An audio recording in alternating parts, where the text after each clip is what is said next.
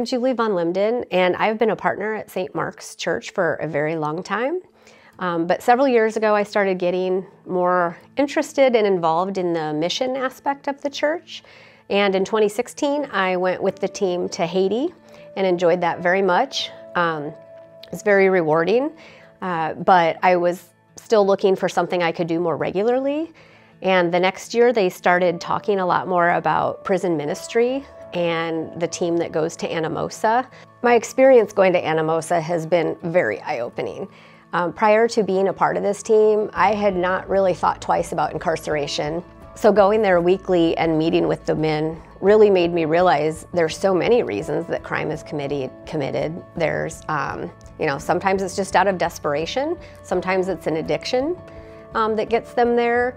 Sometimes it's just poor choices that they make. Us going to Anamosa has really helped me build relationships with the prisoners and have a better understanding of their circumstances growing up, the environment they were in, and how important it is for them to have relationships with the community. Because regardless of what they're in there for, people still need relationships, and they still need people in their lives, and they still need love. When I first started going, I was a little bit nervous because I don't feel like I'm an expert by any means on the Bible or leading conversations in that arena, but what I soon found was that most of them were very adept at it, and they have spent a lot of time reading and researching and are very passionate about it. And so I ended up learning a lot more from them than they've probably ever learned from me. Many of them have been a great inspiration to me and really given me more confidence to have conversations like this and to do more book studies and to learn more about justice in general. Then COVID hit and we were not able to return to prison in person anymore. And so it was very disappointing for us and for the men serving. And we were able to correspond by letters here and there, but otherwise we have not really been able to have any contact with them. And so the Alpha team here decided to do a study on outrageous justice and learned a lot about that. And also we started doing research about reintegration programs and reentry. So when the men are actually leaving prison, are we putting them in an environment that they can be successful and not return right back to prison because we've just put them back in the same surroundings they had the first time that they went there. So this has been really encouraging that even though with COVID, the door was closed at prison for right now, but another one was opened by us kind of going out there and looking for other ways we can help. And so now, when we get through all this, we're gonna have two different areas that we can focus on. We can visit the men in prison, but we can also be focused on, as a church, how can we help people coming out of prison? I am fortunate enough to work for a company that promotes respect for people and really heavily focuses on diversity and inclusion. And so earlier this year, in January of 2020, a coworker and I launched a Christian fellowship group at my work. My office holds just over maybe 600 to 700 people, and we immediately had around 140. We were trying to come up with someone to partner with in the community. Who did we want to reach out to? Who did we want to volunteer with? Who did we want to support and build relationships in the community with? And we hadn't really come to a conclusion on that before COVID started. So we immediately got deployed to work from home at the end of March. And so we shifted our focus to how we could get Bible studies going because we could do those online. So we switched over, we opened up some opportunities with the Bible studies, and one of the things we offered was the Outrageous Justice Study, which was what the Alpha team had done together. So I have been leading that study with a group of people at my work, which has piqued more interest in this arena in the area of justice. So I've been able to share all the progress that the Alpha team has made with reentry programs and Hope CDA. The team voted to focus on Hope CDA. So now, what has grown out of this whole year and the Alpha team and us looking for opportunities, I've been able to actually take and spread more because I work for a company who is allowing us to also try to network and build the community. At the end of the day, You know, we're all broken, we all fall short, but we're all loved and forgiven, and we're called to love our neighbors. And so I'm just very thankful for the mission opportunities here at St. Mark's and proud to be a member of this family.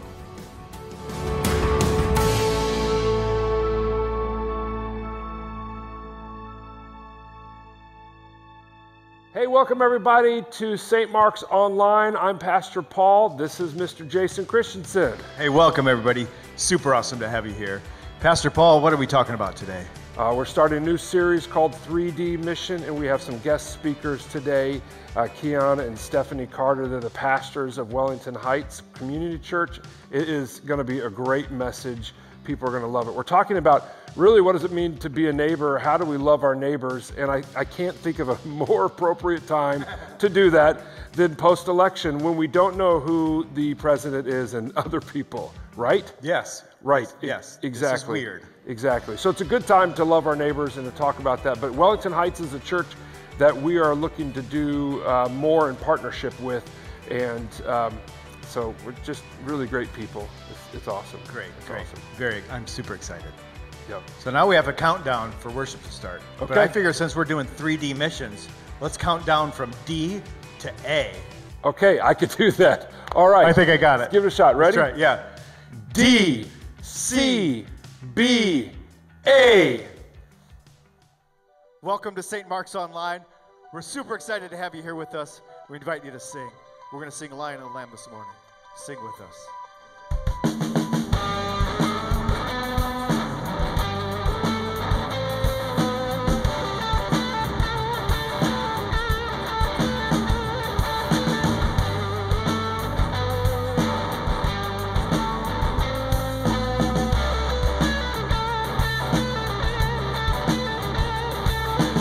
Coming on the cloud, kings and kingdoms will bow down. Every chain will break, his broken hearts declare his praise. Who can stop the Lord Almighty? Our God is the Lion of Judah. He is roaring with power and fighting on battles. Every knee will bow before him. Our God is the Lamb that was slain for the sin of the world. His blood breaks the chains. Every knee will bow before the Lion and the Lamb. Every knee will bow before him.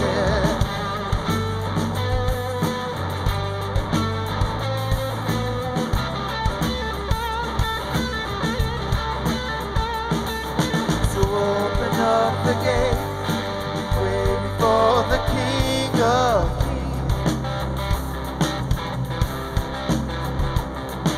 The God who comes to save is here to set the captives free.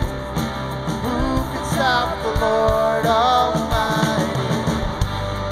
Our God is the Lion of Judah. He is roaring with power and fighting on battle. Every knee will bow before him. Our God is the Lamb that was slain, the sin of the world. His blood breaks the chain. Every knee will bow before the Lion and the Lamb. Every knee will bow before him.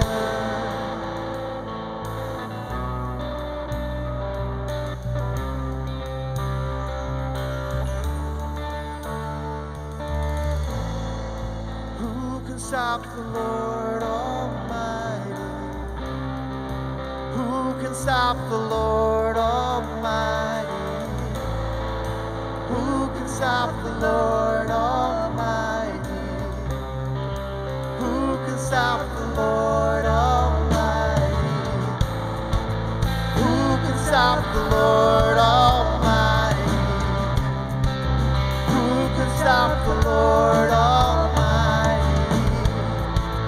Who can stop the Lord Almighty?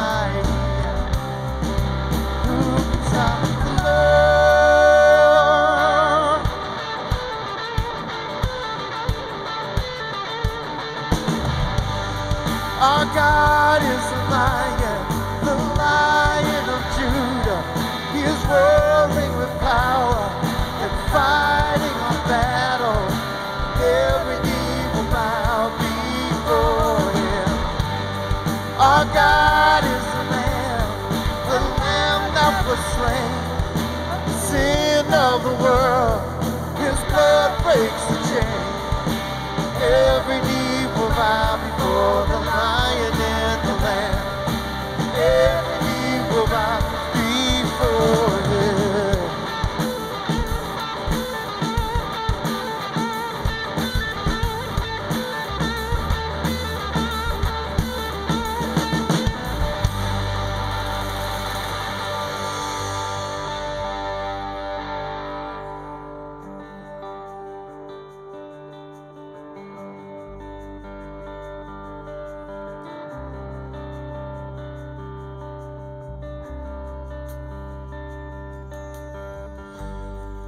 There's nothing worth more that could ever come close. Nothing can compare. You're our living hope. Your presence, Lord.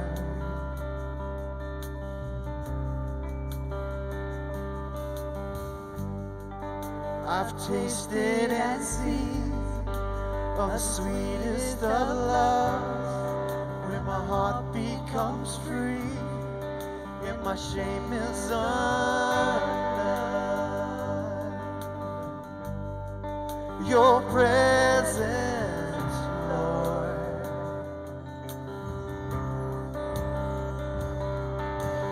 Holy Spirit, you are welcome here. Come flood and fill the atmosphere. Your glory, God, is what our heart longs for. To be overcome by your presence, Lord. Your presence, Lord.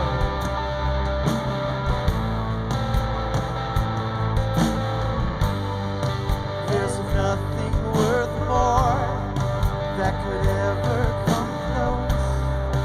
Nothing can compare. You're our living hope. Your presence, Lord.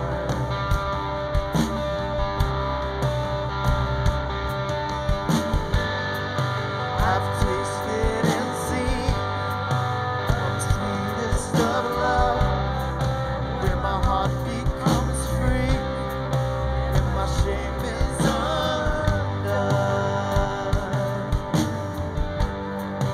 Your presence, Lord.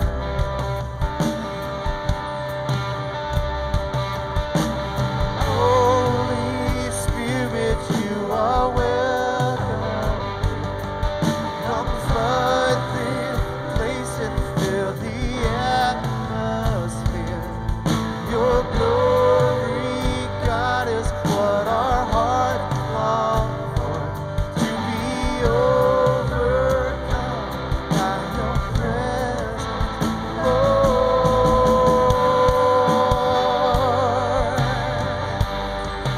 Your presence, Lord.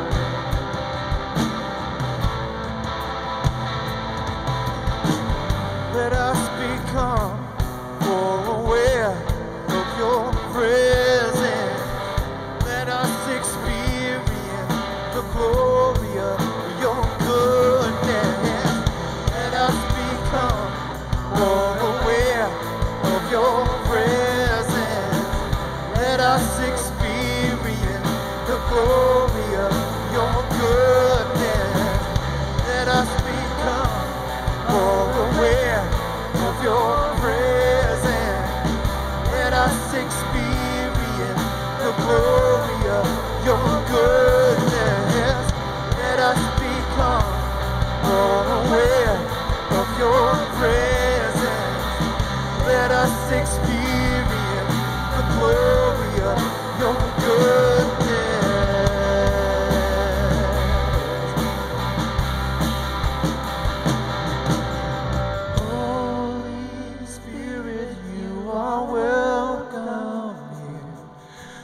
flood this place and fill the atmosphere. Your glory, God, is what our hearts long for. To be overcome by your presence, Lord.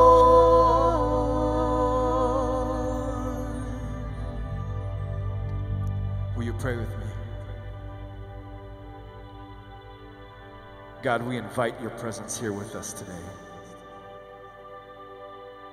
We invite you in our lives, and we invite you to come with us as we go out, as we live out the mission of bringing your name and your love and the love of your Son Jesus to the people here, in our city, and around the world.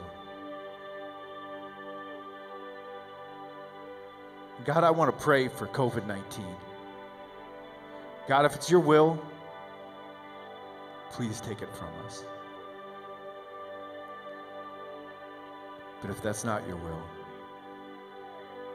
then bless us, God. Watch over us. Keep us safe.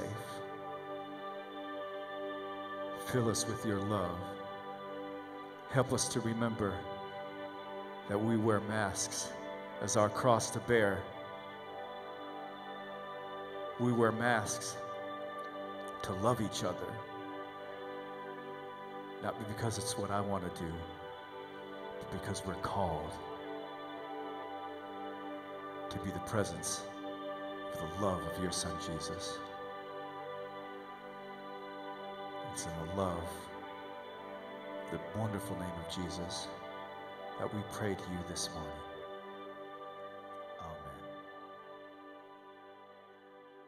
Now I want to invite you to pull out your cell phones as you're watching this, and you're going to send us a text message. You're going to send a text to the number 94,000, and the content of that message is going to be the word Hello SM, HELLOSM, all one word. Don't let it autocorrect, because it will try to autocorrect. You'll get a link there in your messages. Click on that link and fill out our form, and let us know that you're here with us. Let us know if you're a guest. Let us know if you're a longtime friend. And we really look forward to hearing from you. This is our month to honor the missions. We're speaking about 3D missions this month.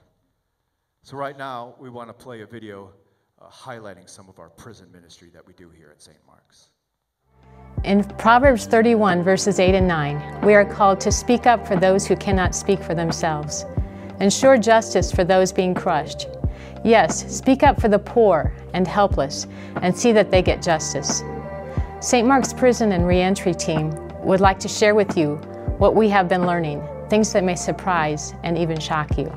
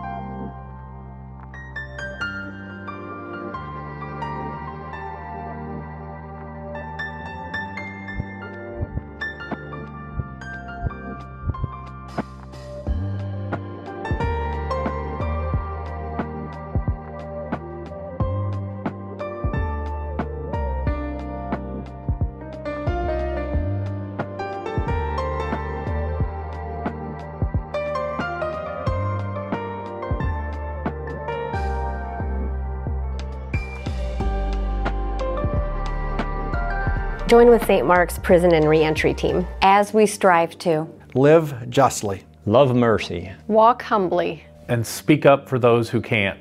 By the power of Jesus Christ. Welcome everybody to St. Mark's Online. I'm Pastor Paul Hennings. What a great video there showing what God is doing through our prison ministry here at St. Mark's. I'm glad you've joined us online today.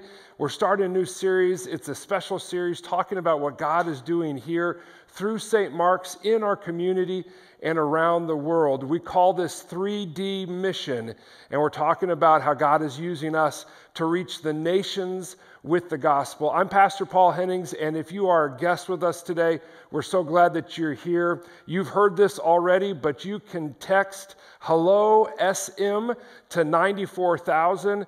We'd sure love to know that you're here joining us today. And so we're going to start this series off with talking about what it means to be a neighbor. And I have some special guests, but before I introduce them to you, let me read to you the scripture that just is speaking to us through this whole series. It comes from Acts 1 verse 8, and it says this: "But you will receive power when the Holy Spirit comes on you, and you will be my witnesses in Jerusalem and in all Judea and Samaria and to the ends of the earth." That's what this series is all about. That's what we want to be all about as a church. Well, let me introduce to you some guest speakers we have here today. Come on up here, Stephanie and Keon. I'm so excited to introduce them to you and a partnership that we are developing here at St. Mark's. Come on over here. Good to have y'all. Have a seat. You could say hi to everybody out there. So Keon and Stephanie are the pastors of Wellington Heights Community Church here in Cedar Rapids, and we've been developing a partnership, and we're still moving forward in that partnership. And it probably really blossomed after the derecho as we kind of teamed up with 8 Days of Hope. But why don't you guys tell us a little bit about yourselves and how many kids you have and all that good stuff, and then tell us a little bit about why you started Wellington Heights Community Church. Keon, my wife Stephanie, we co-pastor Wellington Heights Community Church. We've been married for 6 years, just celebrated our 6-year anniversary in September, and we have a 5-year-old and a 2-year-old. A little bit about us. So we've been in ministry for a combination of 10 years together, and we've always had a passion for under-resourced communities. We believe that there are no God-forsaken places, there are only church-forsaken places, and so we've always been drawn to places where we believe the least of these are, but we want to come into relationship and mutual relationship with people, and so so we have launched Wellington Heights Community Church, and we've done it in the midst of a global pandemic and a natural disaster, but I don't think that there could be a better time to start a church, especially in a unique neighborhood like Wellington Heights. It's just a great time to just be the church right now. And our mission statement is joining God and reconciling all things through worship, reconciliation, and neighborhood development. Yeah. Neighborhood development. So that's what we're talking about today. So when we think about the scripture that I just read from Acts about Jerusalem and then Judea and Samaria and then the ends of the earth, the scripture passage there is it's focused on how the mission of the Christian church goes beyond just right in front of us. It goes to the ends of the earth. But it starts in Jerusalem. So everybody who heard that, they were like, okay, that's right here. That's my neighbor. And so today we're talking about what it means to be a neighbor and neighborliness. And I love the fact that in your mission and in your life, okay, which is, I think, tremendous, that you guys have said, we're not only going to reach the Wellington Heights area, we're going to live there and we're going to be neighbors there. So talk about what neighborliness means and what does it mean for you guys to be a neighbor? Yeah, when I think about neighborliness, I really kind of think all the way back to Genesis 1, right? You know, God has this mission for everything to be in great relationship, right? And God wants good relationship with God, self, others, and the rest of creation. And you see Adam and his wife, when they eat the fruit, right, they begin to not be so good neighbors, right? They're not good neighbors to each other. And then you go on to Cain, and he's really not a good neighbor to Abel, right? We know what happens. He kills his brother. And there's this reality of like, there's this relationship piece. God wants us to be in relationship with each other and in Him. And I think what it means to be neighborly, there's this reality of there's a reality of neighborliness means withdrawing of yourself so that others may flourish, right? We really struggle with loving people who we don't like, who are not like us, who don't have the same political views or the religious views. We don't want to love them, but Jesus really does something and says something that really just shuts that up. He says, love your enemy and bless them, right? He says, love your enemies and bless them. No other leader in the world has ever said that about your enemies. And so we have a lot of work to do when it comes to being neighborly. Do you have any thoughts? Yeah, I think it's interesting. So our 5-year-old, when he was 3, we were learning about like what it means to be a neighbor. And he asked the question, well, who is my neighbor? And I thought, Miles, that's really insightful from the scripture passages we've been reading. Who is our neighbor? I think we can tend to just think physical proximity or people who look like us and agree with us.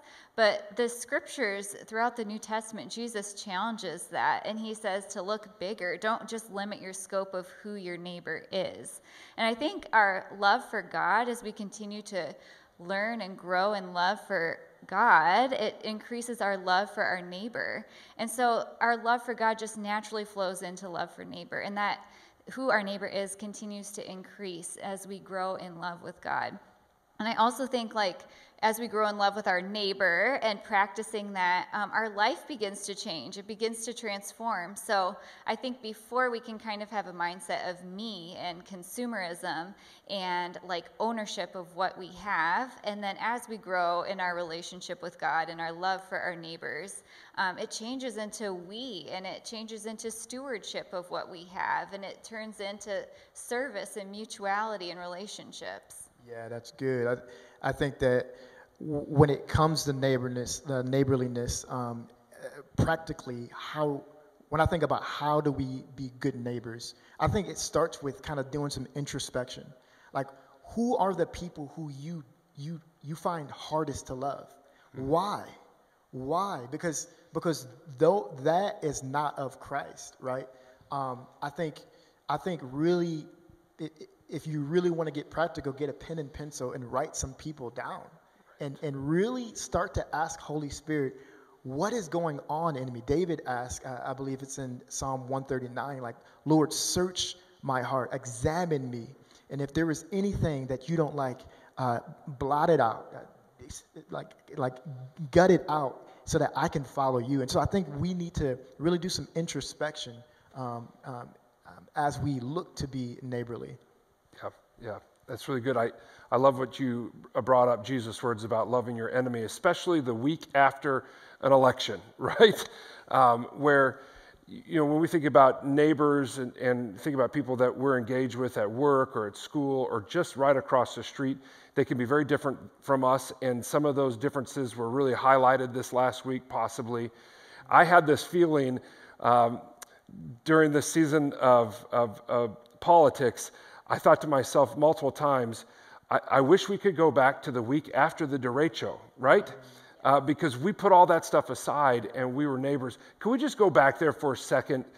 Because we partnered together, St. Mark's, 8 Days of Hope, Wellington Heights, and we came down to Wellington Heights and we did some work together there. Can you just run back a little bit with us and tell us what y'all were doing to bless your neighborhood there? Yeah, so we recognized right away, all of us, we didn't have power or food. So we started organizing like the day after the storm, we just pulled out our grills, anyone who had a grill, and we were grilling for the neighborhood. And then St. Mark's, we've talked to you guys, and then we organized a little bit bigger of a meal, and we had a supply drive with that. So we had essential supplies, stock-ups, a meal, and people truly felt, not only the volunteers, but our neighbors really felt uplifted, and they said, gosh, it's just been my soul feels lighter after this. And then we partnered with 8 Days of Hope with the laundry trailer. And what else? Am I forgetting some things? St. Mark's, we did a lot of tree removal, debris removal, all of that stuff, moving things for people because, houses were wrecked and things like that. And so it was really a play it by ear thing. We didn't really have our phones, and praise God, we didn't have our phones, but yeah, it was just a really incarnational thing.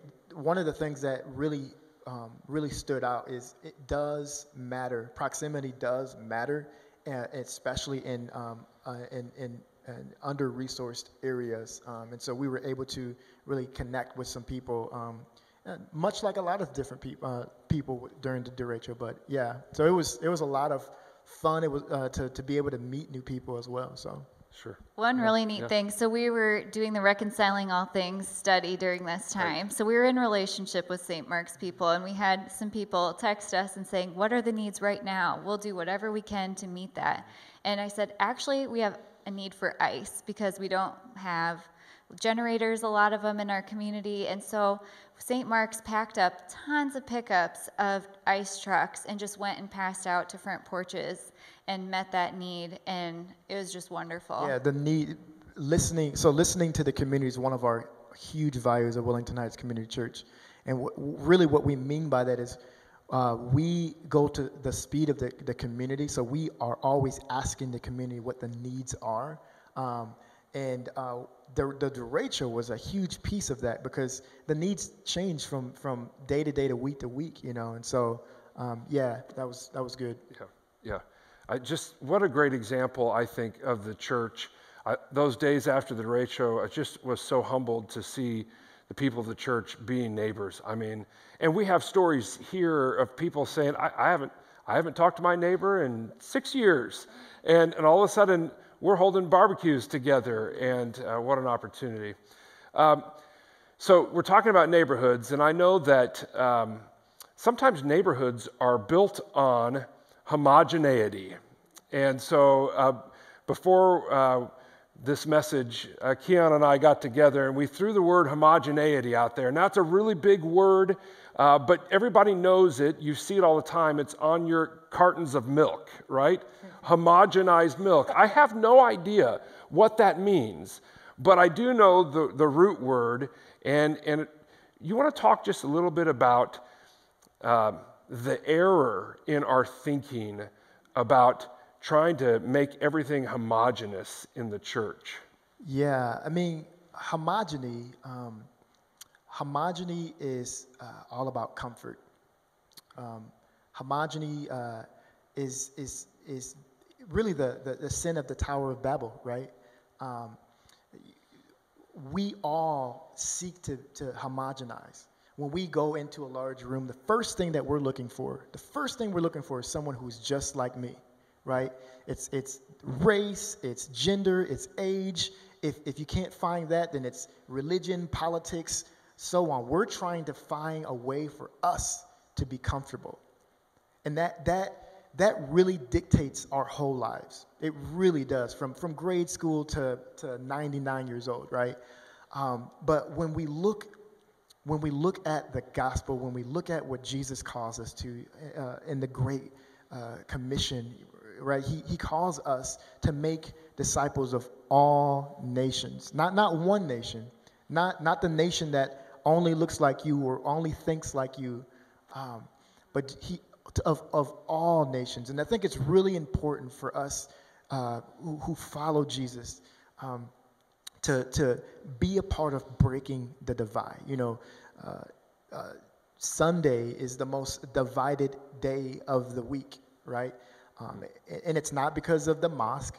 It's not because of businesses. It's because of the church, right? We go to our homogeny churches to worship the God of unity. See the oxymoron in that, right? What does that say about the God that loves all people? We have to be about unity, not uniformity. And Jesus prays this beautiful prayer in John 17. May you be one as I and the Father are one. And he prayed that our Lord and Savior, he could have prayed for anything before he stepped on that cross. He prayed for unity in the body.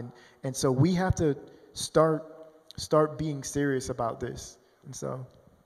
Yeah, and I think the heartbreaking thing about your statement of Sunday being the most divided time of the week is I think we're okay with that. Mm-hmm. I think that some of us may even prefer it that way or just see it as normal. It's just how it is.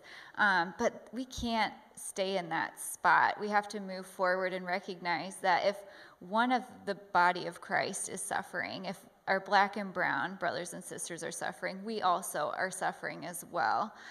So we really have to become proximate to one another and learn and listen. And from there, we can really demonstrate the fullness of the gospel by coming together because of the gospel. You know, nothing becomes homogenized by accident, right? We have to look at the history of our nation, right? You look at cities. You mentioned it before. Neighborhoods are divided. We know that, and I like to coin this term, comfortably segregated. We are comfortably segregated. We are so fine with the way things are right now, as far as they're over there and I'm over here, and I get to see them whenever I need to. That is not the way of Christ. It just isn't. We have to be a part of breaking that sinful cycle that divided neighborhoods in America, and so. Yeah. And we've committed to always living in an under-resourced neighborhood. So as we've been married 6 years, we've always lived in an under-resourced neighborhood. And I could not have learned more from people and the places. I've been stretched, I've grown, but I've learned so much more about being a neighbor. And it's switched my perspective of ownership to stewardship. Like if someone has a lawnmower, then you're expected to share. Mm-hmm. Or if you have a cup of flour, you're expected to share. So that's just been such a gift to me. And we live in a neighborhood with front porches, and it's wonderful to have people out on their front porch, stop by, say hi. So it's been a gift to not be in a neighborhood that's all the same. Yeah. It is so easy to get comfortable in the church, isn't it? I mean, and then you read, Jesus, his Great Commission, and you read Acts, the day of Pentecost, and there are people from all over the world that are there.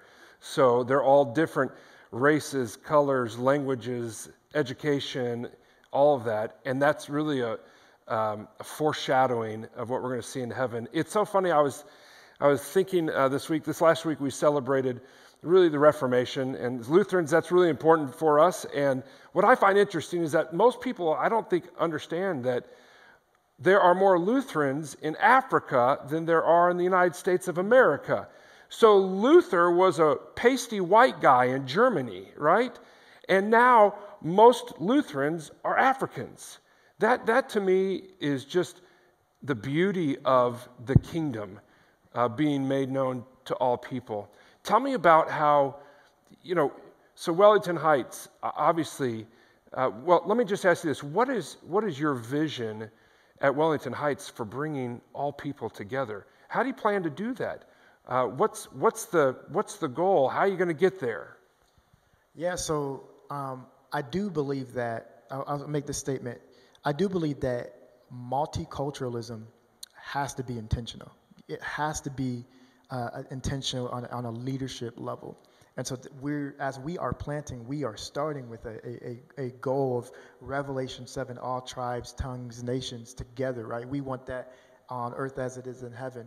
And so as far as our vision for multiculturalism, like we see the value and the image of God in all people, whether it be you're in poverty, or you're upper middle class, white, black, refugee. And so I think there's this piece of getting to know people in the neighborhood, getting to see where God is already, where is he already at work. And a lot of times with church plants, we have this idea where the only way you can plant a church is, you have to have this great place with a building, and then you have to have a date that's set, and then you launch. But no, we have a very community development mindset. We are with the community. The community gets to build the church with us, right? And so God is already at work in Wellington Heights. We've only been there for 3.5 years. And so we're meeting some amazing people who now are wanting to be a part. They've seen what God is doing through this vision. And so we get to be a part of this mutual relationship as God builds this church. Just, any other thoughts?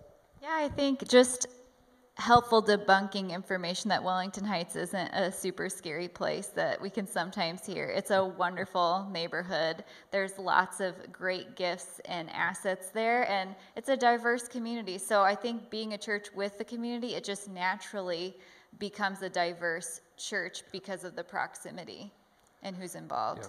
Yeah. What's great about churches joining together is that we can learn from each other. And I'm just giving you a sneak peek here, just real quick. We're looking to grow in our partnership with Wellington Heights here come 2021. So I'm really excited about that. That's just a sneak peek. I can't tell you all about it right now, but stay tuned for that information. But we're really excited about what God's doing there. Let's just wrap this up and come back to Jesus and the gospel and how that impacts us and how that makes a difference for how we live our lives. Stephanie, before this, we were just talking real quick, and totally a God thing. I mentioned a scripture passage. You said, oh yeah, I thought about that too. You want to just share that with people and what it means for you? Yeah, so we were talking about John 1:14 is literally translated in one of the versions, I believe it's the Message version, that the Word became flesh and blood and moved into the neighborhood. So I think that that's showing for us that God knew that for the gospel, for Jesus, for us to understand what all of this is about, that Jesus had to be proximate to us. And the same is true as we are filled with the Holy Spirit and go into his redemptive work in our community, is that we have to become proximate to others. We have to literally move into the neighborhood. We have to flip our relationships from one of service and superiority to mutuality and just relationships and seeing one another with worth and dignity and value. That's good. That's good. How do you top that? I'm just marveling in it right now. No, there's this all of this is wrapped up in the gospel, right? And I see the gospel in two ways. So there's the first part is what Jesus did for us, right? His death, his resurrection, his life on earth and his ministry, death and resurrection, right? And then the second part is second part of the gospel, I believe, is what we get to join him in on, right? We get to join Jesus in his work to reconcile all things, to restore all things now. A lot of people, they believe that, we're supposed to, once we get saved, just preach the gospel to a couple people. Hopefully they can get saved, but everything will be better when Jesus comes back. No, it says in Ephesians, we've been giving every spiritual blessing from heaven to do just that. No, to join God in restoring all things now. It starts now, right? On earth as it is in heaven. And so we got a lot of work to do.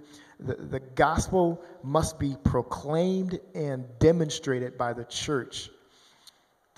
The world is looking at the church. If we don't get racial reconciliation right, if we don't get this political dismay right, the world will never get it right. They're waiting for us, and they're looking at us, and they're saying, what's going on?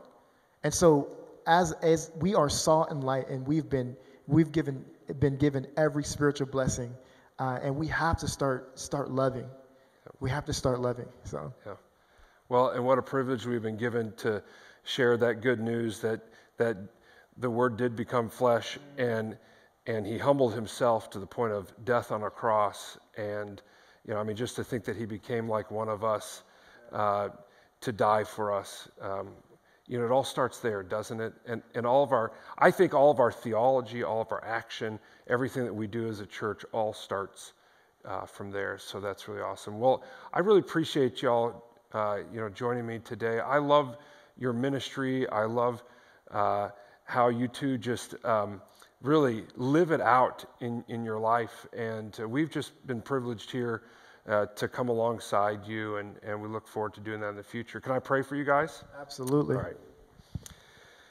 Heavenly Father, I just thank you for Keon and Stephanie and the calling that you've placed on their lives and the ministry that you've given Wellington Heights Community Church. And God, we want to be together in sharing the gospel.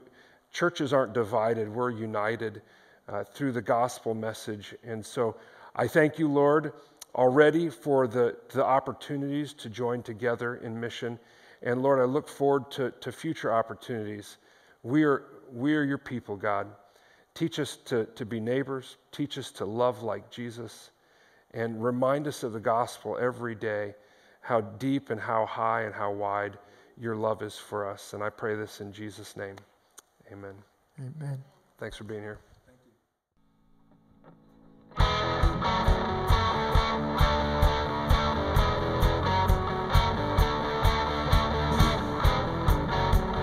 Heaven thundered when the world was born. Life begins and ends in the dust you form. Faith commanded and the mountains move. Fear is losing ground to our hope in you. Unstoppable God, let your glory go on and on. Impossible things in your name, they shall be done. Freedom conquered, while our chains undone. Sin defeated, Jesus has overcome. Mercy triumphed when the third day dawned. Darkness was denied when the stone was gone. Unstoppable God, let your glory go on and on. Impossible things in your name, they shall be done. Unstoppable God, let your glory go on and on. Impossible things in your name, they shall be done.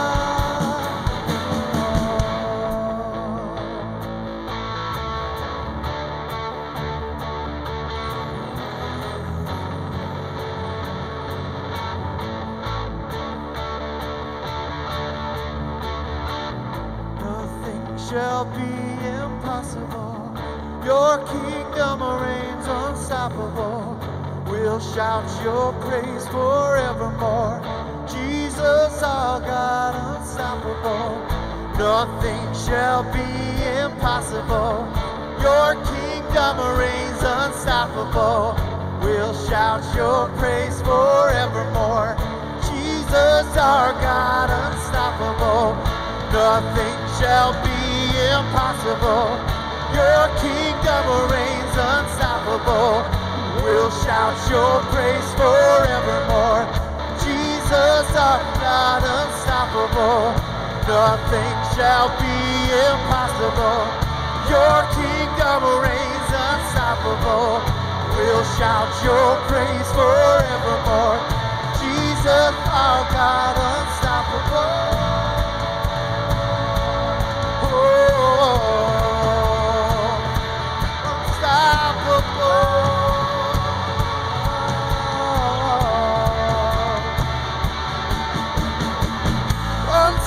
Unstoppable God, let your glory go on and on.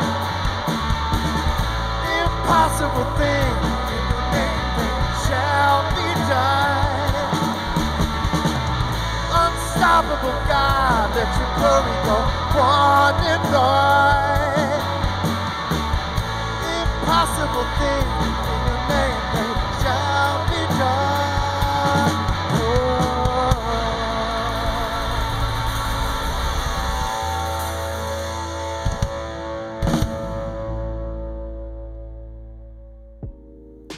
Thank you so much for joining us today. I invite you to text HelloSM to the number 94,000 and let us know that you're here with us if you haven't had a chance to do that yet.